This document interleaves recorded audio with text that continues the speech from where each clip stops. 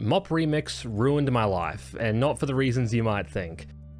Being a YouTuber is not a hard job, but when you agree to work for a corporation like Skillcapped, you have deadlines and obligations, and if you agree to do a thing, you've got to deliver it.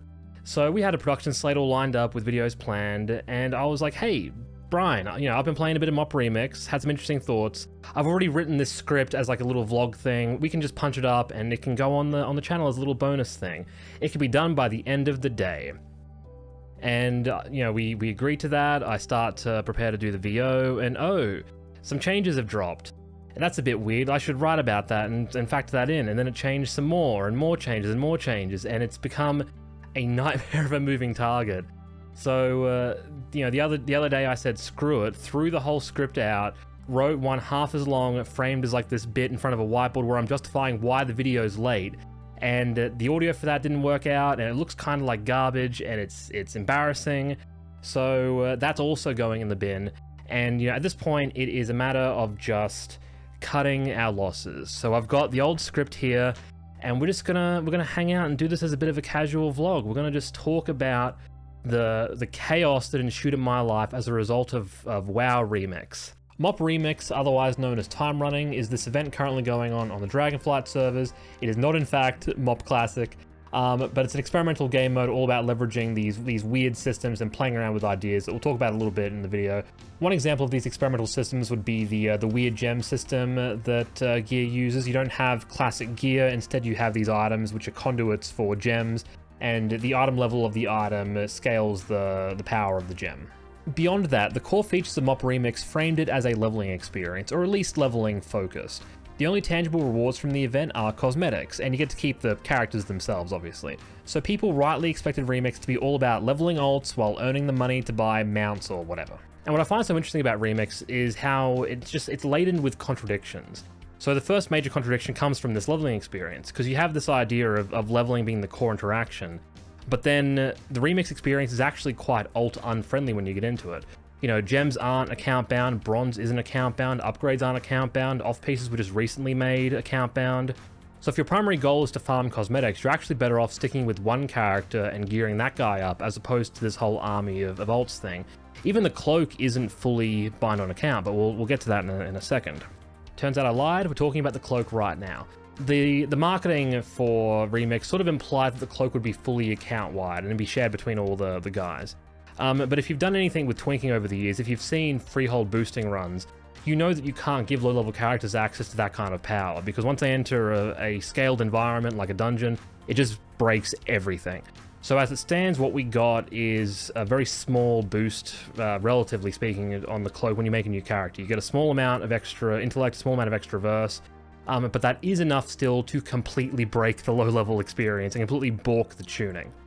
So this is a problem because one of the core features of Remix is making raiding into a viable leveling strategy. They want you to be able to go to Mugshan Vaults at level 20 and do things. So you end up with a situation where level 30 characters are just mogging the out of level 70 guys because they have way too much haste and way too much verse and whatever. It got so bad that Wowhead was recommending that low-level characters boost max-level characters through LFR and stuff like that. And some groups were just refusing to invite max-level characters because they were going with lower-level characters for the sake of tuning. And this would only be offset by the rise of other tuning issues. So this is when I really wanted to talk about Remix, because it wants to be this really casual experience, but it ends up being dominated by this discussion of tuning and scaling. And I find that really interesting. Day 3 of Remix, doing just random heroics in the group finder, was a complete nightmare. It was like the bosses were like, it's like I was pushing tyrannical keys, right? Like they'd go on for 3 to 5 minutes and they were terrifying. But even just a few days later, you had Genji farming heroics in half the time it would take us to do individual bosses. Like, he would do Scarlet Halls in 90 seconds or something. And the same thing was happening with the raiding content, where on the one hand, you had reports of the heroics being aggressively difficult to get into, and Blizzard acknowledging that it's too hard to get into the heroic raids.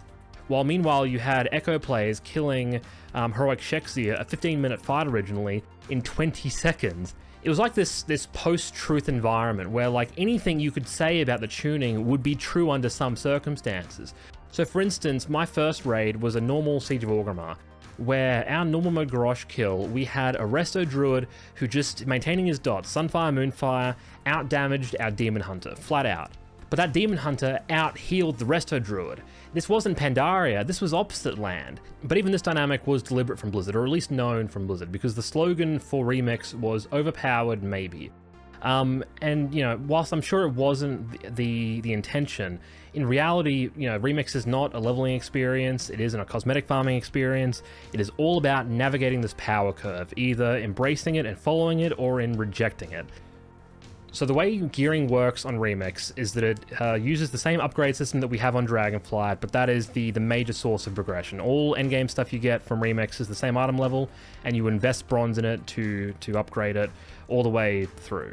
That's quite a heavy investment, so you have that element, and then you have the cloak being progressed through farming threads and whatever, and that whole thing is that it is uncapped. You can get as big as you want with that cloak. So if you know anything about Remix, you'll know about these frogs. And so what happened is that a few days into Remix, players noticed that the old frog farm on Timeless Isle was very effective, like too effective. So it's relevant to the character of the farm to discuss whether or not it should be considered an exploit, because people were willing to call it an exploit, some people rejected that. There was a bit of arguing about this. I sort of fall somewhere in the middle where, you know, on the one hand, this was an established farm. This was, you know, the most iconic farm of Mythic Pandaria, and it used established tech. So it was an established farm using established tech. The only red flag really is that it was so lucrative that, like, maybe there was some pause for thought of, like, you know, is this intended? Should we be doing this? So I would have been fine with the farm, maybe sticking around, possibly, but Blizzard, about 24 hours after this thing went mainstream, killed the farm, and players, perhaps predictably, moved on to the next farm. So what we have is a game of cat and mouse, where players will find an overpowered farming spot, use it for around 24 hours before Blizzard catches up and nerfs it. Over the course of Remix's life, these degenerate farmers have accrued an unbelievable amount of power, and gave themselves the convenient label of froggers to help distinguish the God Kings from mere men. So just as an anecdote, here's a random Blood DK who was also on my server who I came across, and this was about a week into Remix, where he had 10 times my health and 14 times the stats on his cloak. And at that point, you've broken the entire game. So a raid full of players like this, just as we saw before, flattens heroic bosses in a matter of seconds. Even Mythic Garrosh, the end boss of this entire experience, is already a shadow of his former glory in just the second week of Remix. And it shows that Remix is on track to turn to slop by the end of the event in August. And this was known, like Blizzard no doubt planned this, but they weren't planning for us to get there this quickly. So to me, the true experiment of Remix was not the weird gems or the universal currency. It was about experimenting with giving players more agency when it comes to character progression. It was about the uncapped systems and letting us go wild, because over the last few years, Blizzard has become very tight-gripped with player power. And this is most notable through, like, the use of Sparks, Crest, Bullion, these currencies with rising weekly caps, which have a lot of very severe implications throughout the whole gaming experience. So Dragonflight has this list of activities that end up feeling like chores. You've got to do your raids for your Bullion, you've got to do your M+ for your Crest and to fill your Vault out, and you've got to do your last hurrah for your Sparks, whatever. And Remix is about inverting all that and saying, screw the chores, get the stuff however you want. Every mob drops bronze, every mob drops threads, you can do the raids, you can go do bloody Lawmaster for bronze if you want. Do whatever you want and get this stuff your way.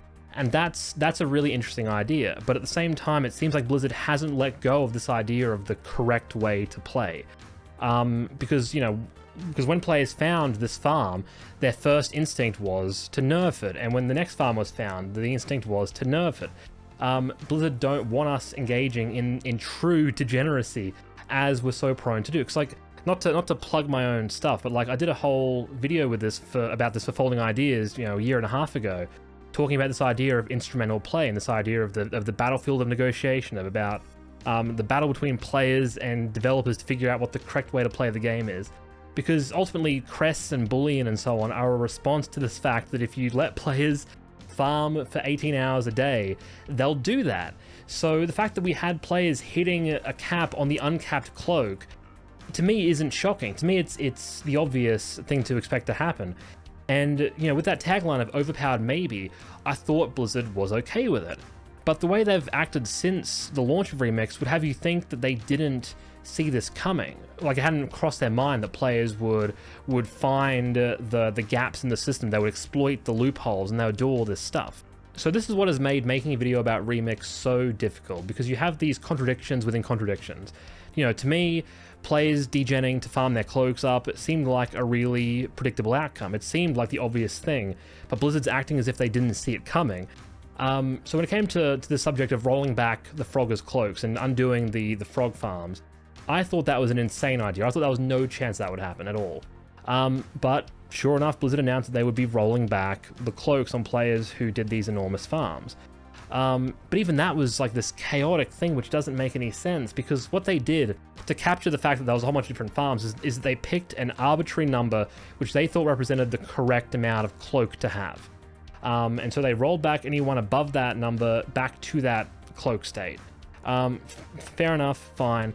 But what they didn't do was roll back the upgrades on the items, which was actually like the dominant source of power. That's where most of the stats were actually coming from. It was a bigger deal than the cloaks. So the result is that the Froggers haven't really lost their god tier status, and they're fine to keep farming because they found new farms again, as you'd expect them to do.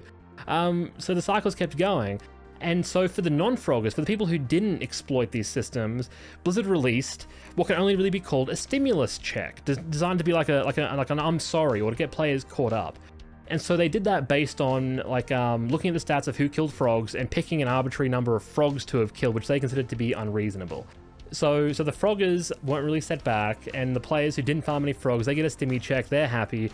The players who ended up suffering were players who fell in the middle, who killed some frogs, but not enough to get their cloak rolled back.